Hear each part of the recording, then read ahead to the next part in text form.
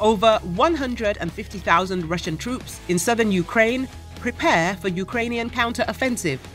Around 152,000 Russian troops are currently stationed in temporarily occupied territories in southern Ukraine, in Zaporizhia and Kherson oblasts, preparing to defend their positions against the expected Ukrainian counteroffensive. Andriy Chernyak, spokesman for Ukraine's defense intelligence, said it in a comment for RBC Ukraine.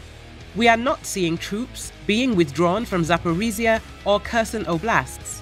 Yes, they're making certain motions, taking away some things, evacuating some people, looting, but we are not seeing military units being withdrawn. In Enerhoda, for example, they are taking away everything they can.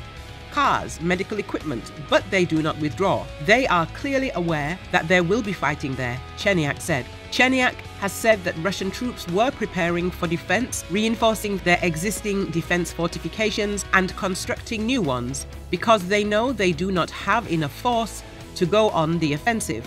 He added that the main goal of the Russian occupation forces is to hold their current positions. He also explained that the Russians are using the so-called evacuation from the occupied territories in southern Ukraine as a cover-up to conduct counterintelligence and filtration operations.